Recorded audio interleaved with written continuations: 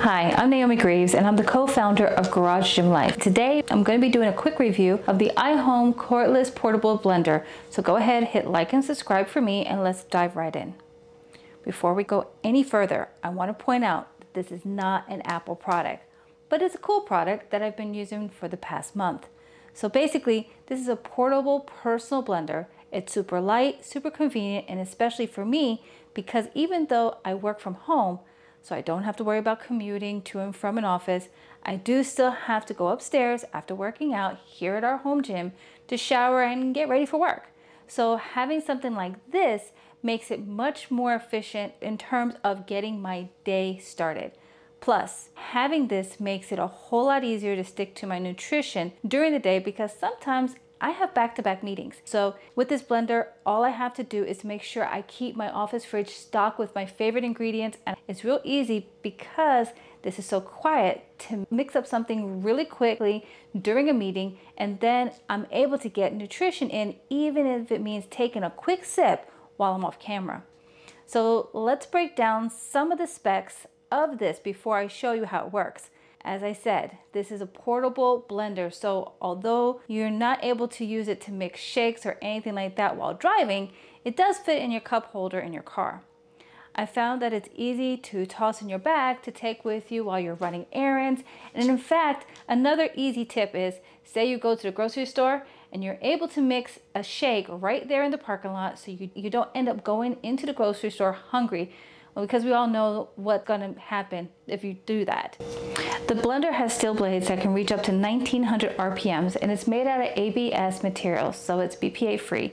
And as a safety feature, if the cup isn't securely fastened or you take the cap off, the blender won't operate, so you don't have to worry about being cut accidentally by those steel blades that I've mentioned. It's got a capacity of 10.5 ounces or 300 milliliters, but keep in mind that this includes the volume of everything you're putting in there. You want to make sure that you don't go over 8 ounces of liquid if you're going to add like berries or oats, like I do when mixing my shakes or smoothies. There are fill lines on the bottle itself, so if you grab one of these, make sure you play around with it a little bit because some of you may want to put yogurt in there, or you may add multiple scoops of whatever powder you are using. Like I said, just play around with it until you find the right mixture of liquid to solids, depending on whatever you make, a shake or smoothie. I know you want to see how this works, so let's go over that now.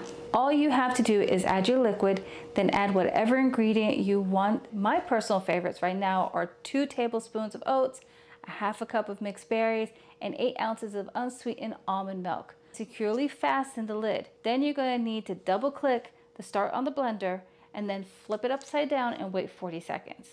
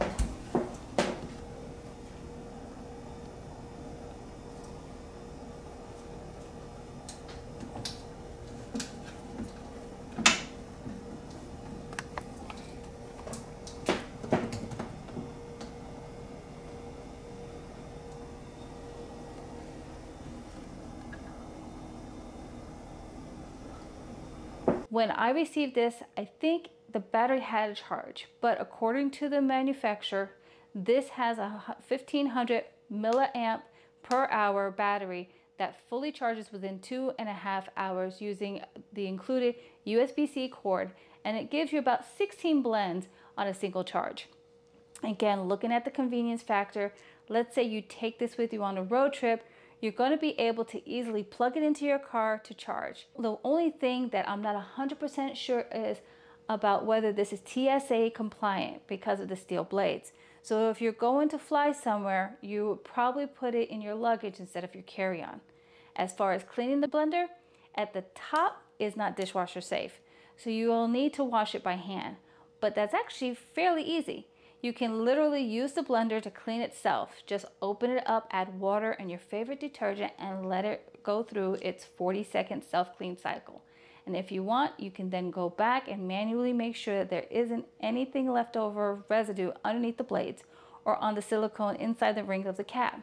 Overall, I think this is a great travel option, whether this means you're going out of town or if you're using it with you as you commute to and from work or running errands around town.